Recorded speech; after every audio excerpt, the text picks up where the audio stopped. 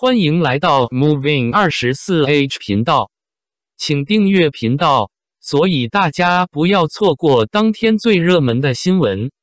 今天我们想向您发送以下时事通讯：王一博新电影片名多了个点儿，更有广阔遐想空间，人设与叶秘对立。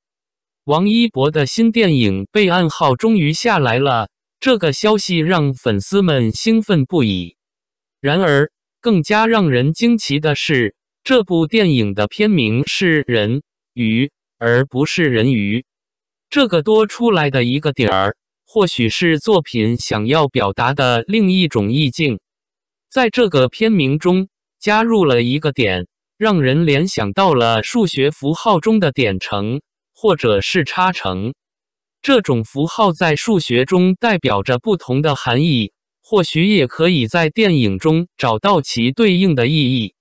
这个片名中的人和鱼两个元素，也让人感到十分神秘和诱惑。是人，还是鱼，还是人鱼？这三种主题似乎都可以让导演程耳看到王一博的表演后进行现场飞页。这种晦涩难懂的感觉，或许正是程耳想要给观众带来的文艺感。人鱼的故事梗概充满了文艺气息，这部电影似乎会给观众们带来一种清新、深刻的感受。从梗概中可以看出，王一博所饰演的角色是一个近乎与世隔绝的青年，他将面对来自遥远、炎热混杂的南方的诱惑。这个角色与他在无名中饰演的叶先生似乎形成了鲜明的对比。在无名中，叶先生身处漩涡的中心，心思杂多，如同深渊的袖箭。面对种种困境，他往往感到无助和迷茫。而在人鱼中，王一博所饰演的角色却是与世隔绝，心思纯净，如同透明的雪花。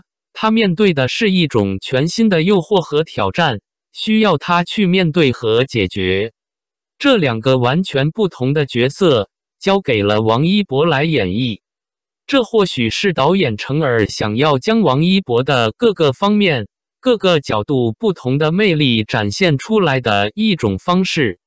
王一博在无名中的表现已经让人们对他的演技和表演能力刮目相看，而在人鱼中，他所饰演的角色又是一个全新的挑战，需要他去挖掘和发挥自己的潜力。也许这个角色和我的朋友钟李默还能做个真正的朋友吧。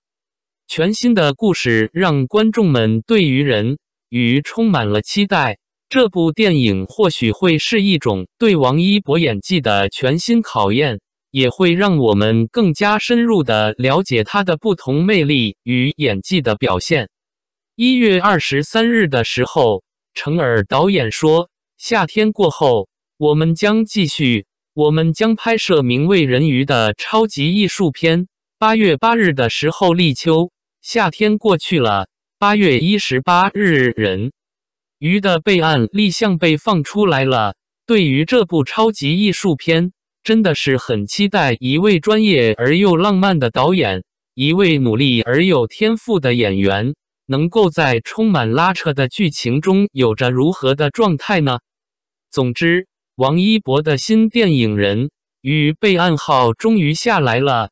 这个片名的神秘和诱惑，让人对电影本身充满了期待。希望这部电影可以给我们带来惊喜和感动。接下来的事情就是期待着这部电影的正式开机与王一博的进组了。毕竟这夏天已经过去了啊，期待着演员王一博开启属于他的新的旅程。感谢您观看视频。如果您觉得本时事通讯有用，请不要忘记点赞、评论和订阅。祝您生活愉快，充满活力。再见。